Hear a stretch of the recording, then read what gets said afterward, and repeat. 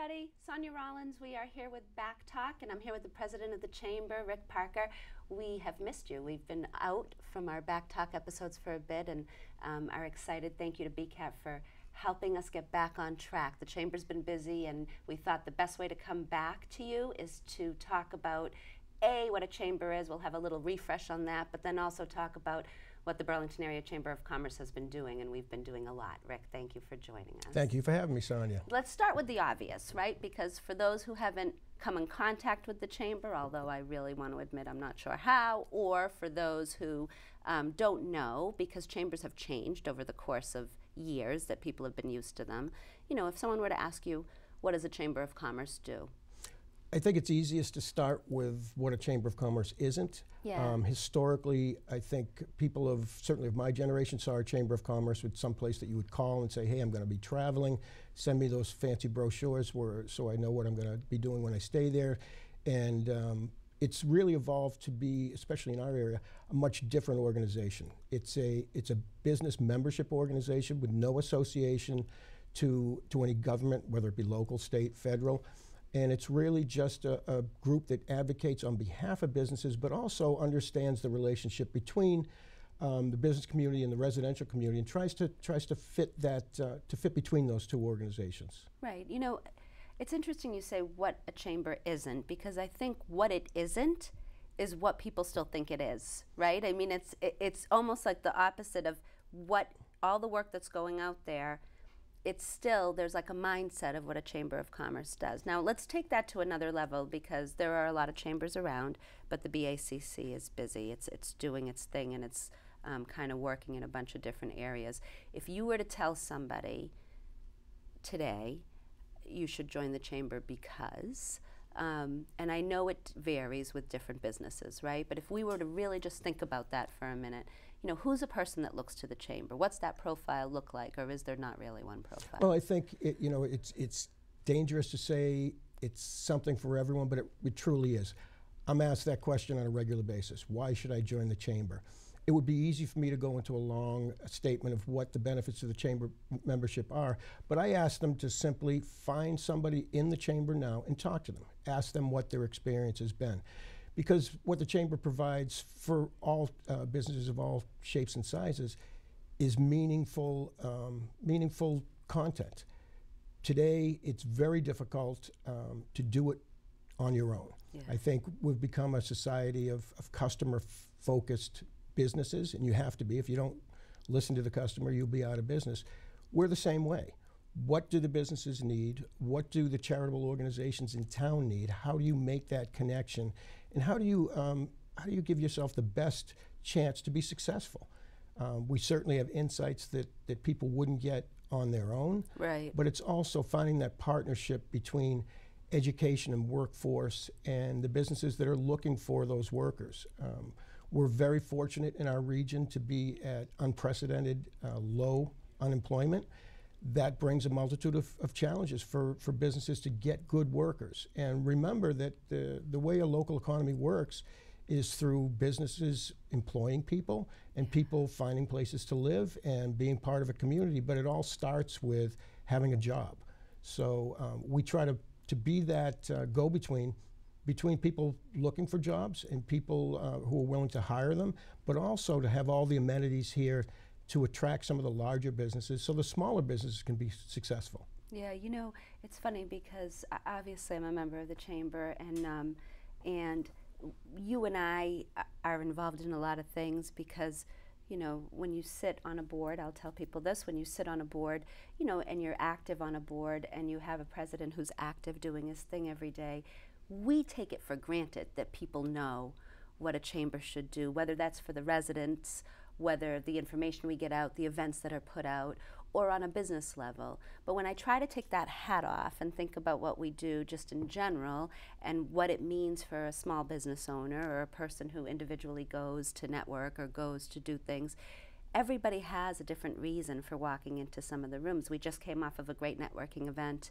yesterday at the Bancroft. Thank you, Bancroft. They do a great job. But the beauty of it was when you look at this room and what used to happen 5 years ago where we were hoping people would come, and 5 years later where the room is packed, everybody's in there, they're networking with each other. And even if you don't need somebody on a business level that night, you are connecting with people that somewhere along the line in the course of your day, whether that's personally or professionally, you need someone's help. And what better place than to look within the networking group that you're in, or the group that helps you on a variety of different levels. That was my little 5 minutes on the chamber in my spin. How'd I do? You did great. If I could just go one step further with that, people want to do business with people that they trust. And once they trust that person, they look to that person for guidance on other questions. You know, where can I find somebody who can help me with employment? Where can I find someone with help with taxes or access to the workforce? We've found that it's a team concept. Yes. It really is. The Chamber has been successful in the past few years because people understand that it is a lot easier to do things through the team process than it is doing it alone. And I think with the advent of the information age, as a small business owner, which I was 3 times, you are overloaded with information. So it's incumbent upon organizations like the Chamber to sort out what's really important to businesses, to give them an idea of maybe impending legislation that's coming down, and to give them an opportunity to have a say, and not asking them all the time, hey, listen, you have to go to the State House in order to be a part of it, but let them know that legislation is coming up. And we're very fortunate with our state representative and state senator that they're accessible. So we bring them to the Chamber to discuss impending legislation and really have a say on it and prepare for what those changes will be.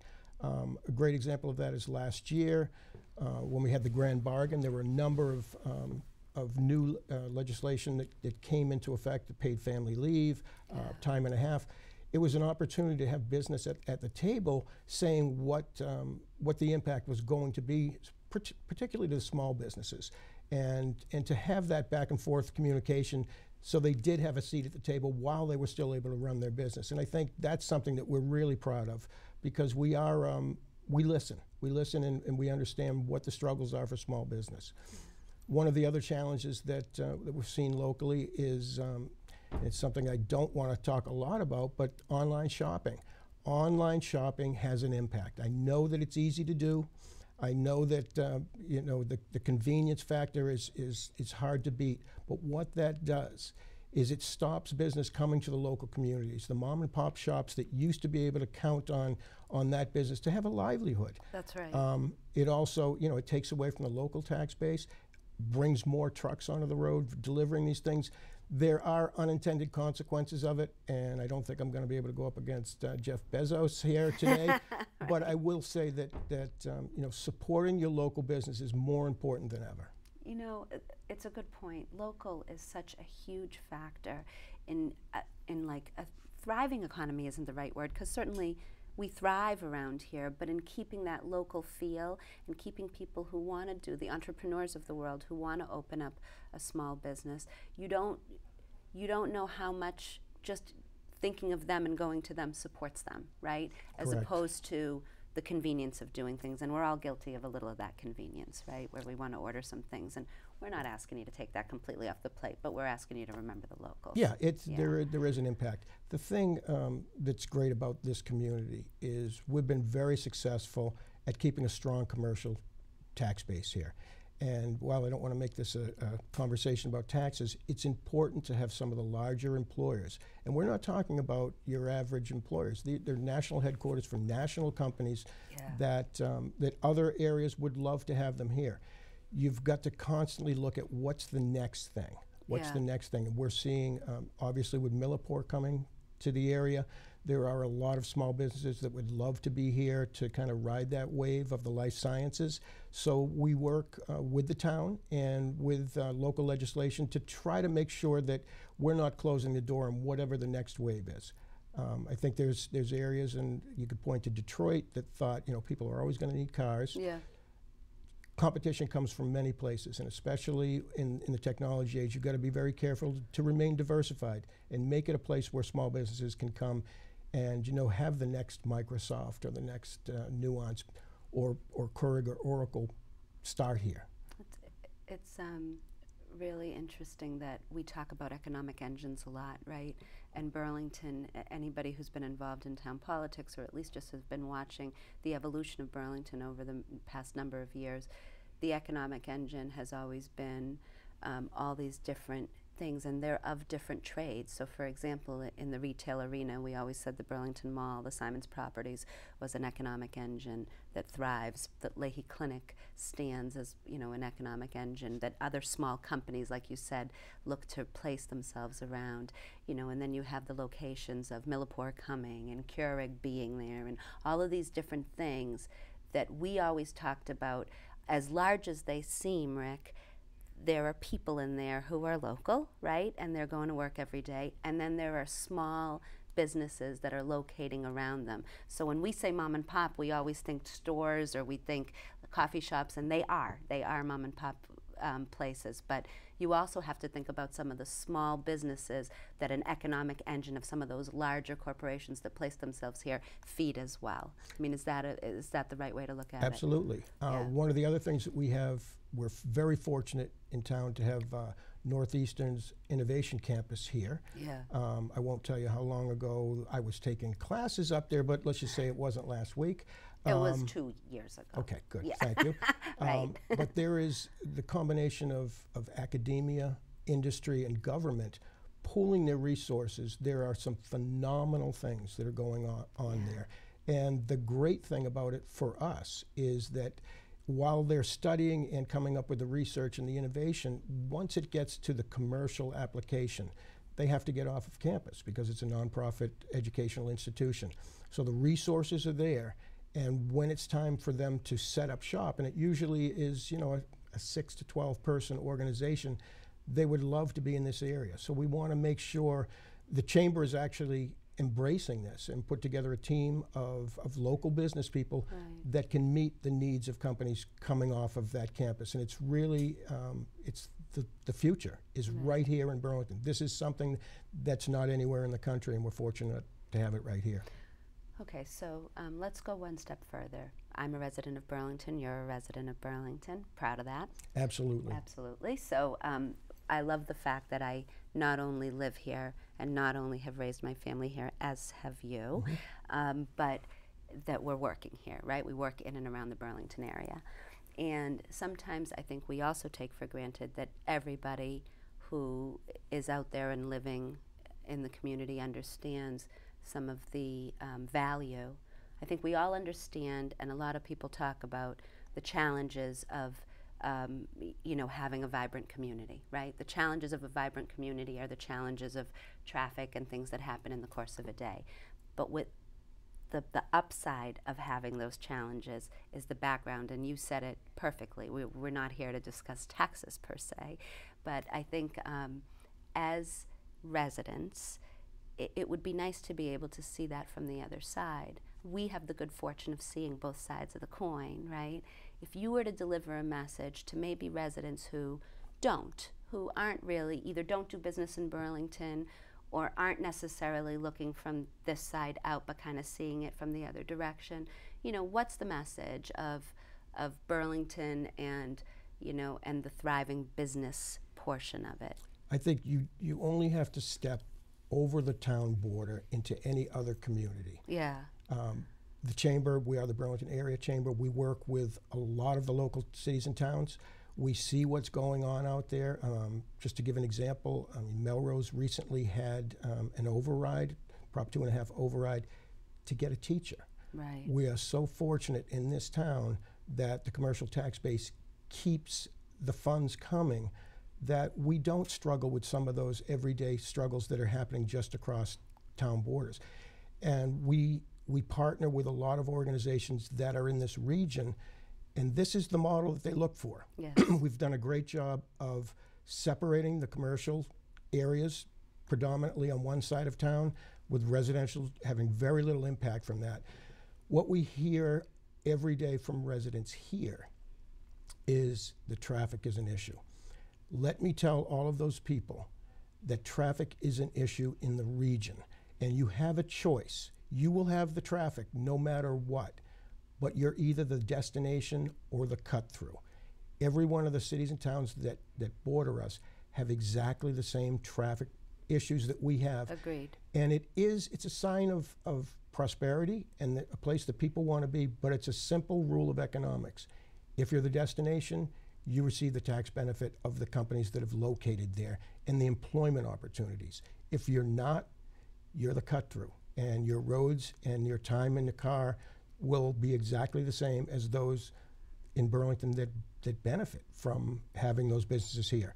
So take a ride around from the towns. I mean, we've said before, Burlington is very fortunate that if you were to put a bowl over the top of it, we have world-class employers, we have world-class retailers, world-class residents, restaurants, residents, of course. Go on, what I'm saying. World-class health facilities, research. It's here. It's here. You don't have to go, 100 miles away to see people who are doing without. They're playing catch up, but we have to be looking forward and not, resting on our laurels to understand where the market goes, what's the next wave, and certainly health sciences in the medical industry.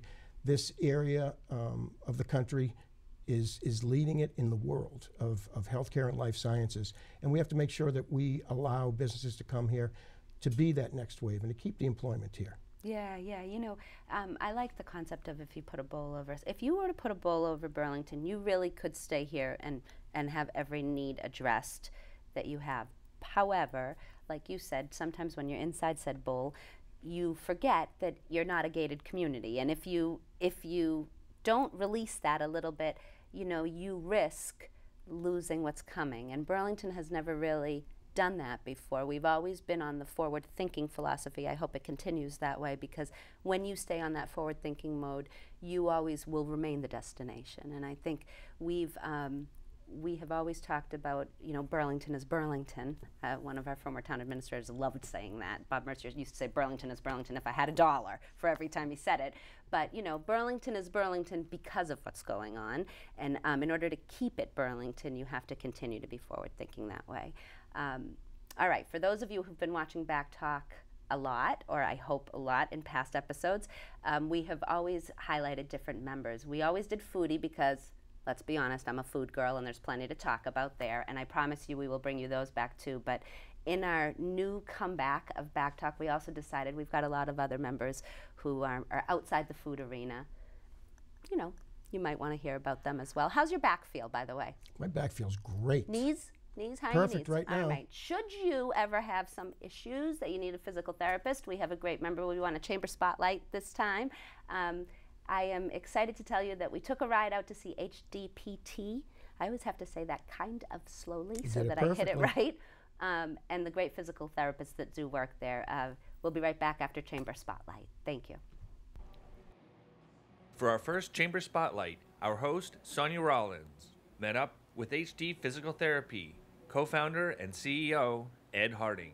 Listen, let's get right down to what we need to talk about, which is, what do you do here? I mean, everybody knows a physical therapist is a physical therapist, but not all are made the same. So tell us a little bit about HDPT. Absolutely. I mean, we started in 2012, kind of came into the community as far as Glenn and I being the two owners. We've been therapists for 15, 16 years, so we knew that we had, the right recipe to try to offer the community an availability to the healthcare kind of world and the physical therapy side that, we could try to help treat patients in all stages of life that way. A lot of the times when you have an injury and there's just a prolonged stay for how long you've been struggling with that injury, you can't get back to work, you can't do what you need to be doing, whether it be back to your activities of daily living. And then we help kind of bridge some of that a little bit and with our direct access availability in Massachusetts. So it allows you to come right into physical therapy without getting a referral from your doctor, and then insurance is able to cover it. When am I supposed to call that physical therapist? Like, how much pain am I supposed to endure before I call my physical therapist? I mean, the minute it stops you from being able to function with whatever it is important to you, whether it be holding your grandkids, whether it be playing golf, whether it be,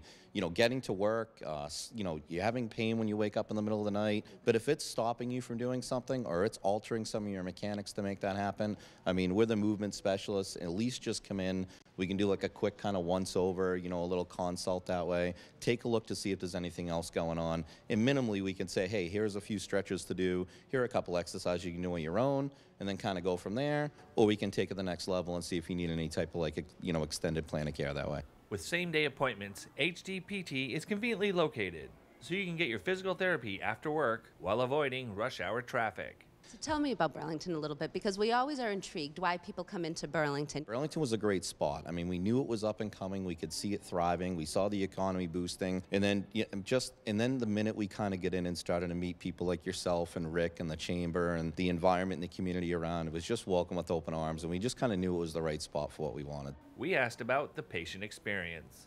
Every patient gets an extensive evaluation. We spend about an hour with a patient. We run strength and range of motion exercises and testing that we do to test ligaments and muscles and things. We have some unique ways to be able to test the structural integrity of some of the joints, some of your ability to move, and this is where we kind of sit down with you and explain to you kind of what our clinical findings are. What I have to give you credit for is you not only have come into a community and done good business in what you do, but you've also wrapped yourself around the community and wrapped yourself around the chamber. So we at the chamber are very proud of, kind of having that network ability.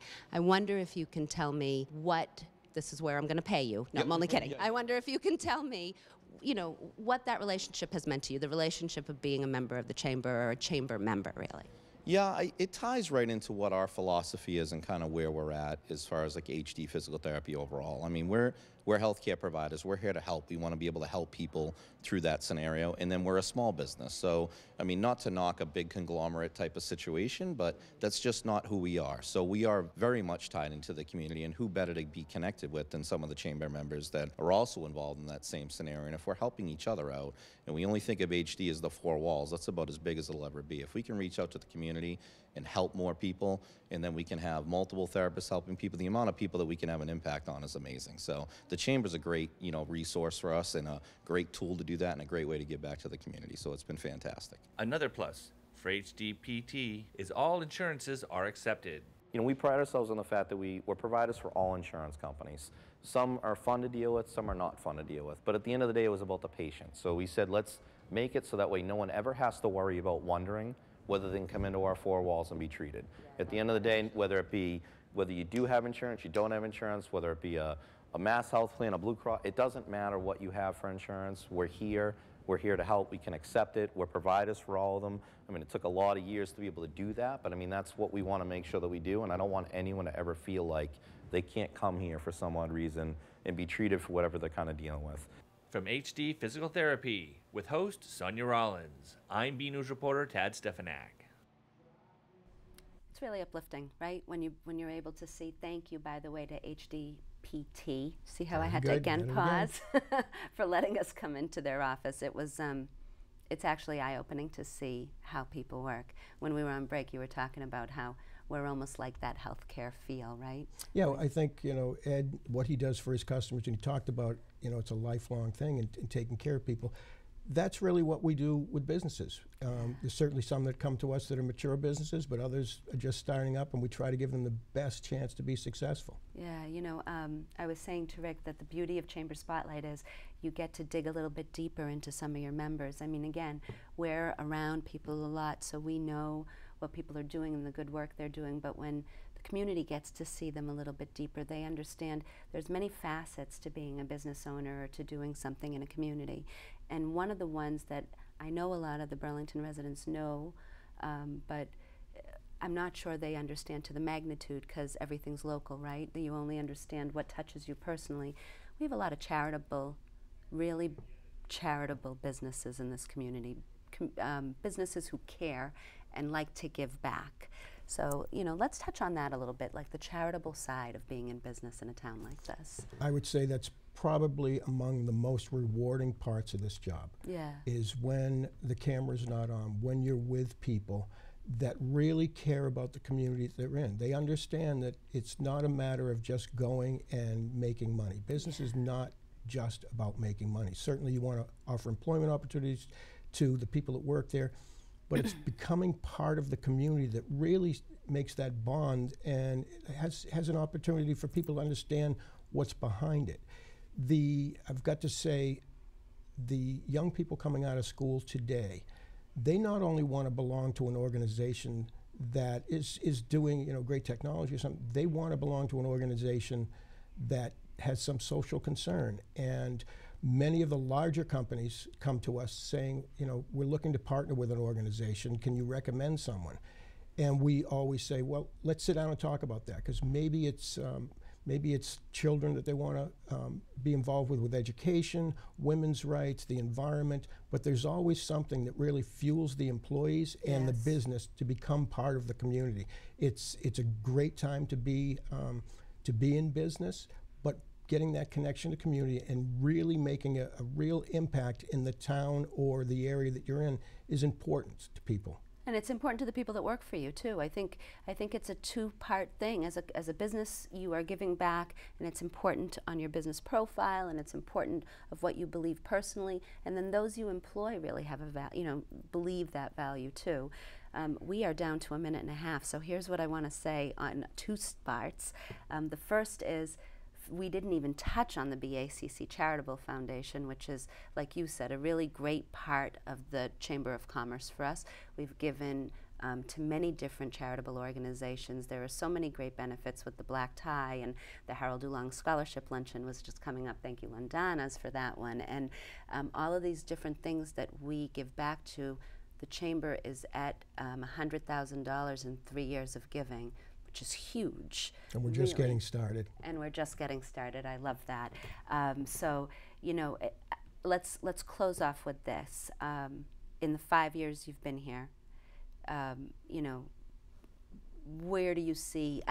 We're just getting started is like my favorite sentence you said. But, you know, what do you see happening for the Chamber? I think that people are starting to understand in the communities that we serve, it shouldn't be an us versus them. The businesses offer so much to the community and vice versa. And knocking down that wall, I can see that it's happening. And going forward, I think as we continue to talk about the benefits of doing business with each other, it'll just get better and better. Agreed. We're glad to be back. Thank you so much, Rick Parker. I'm Sonia Rollins for BACC Talk.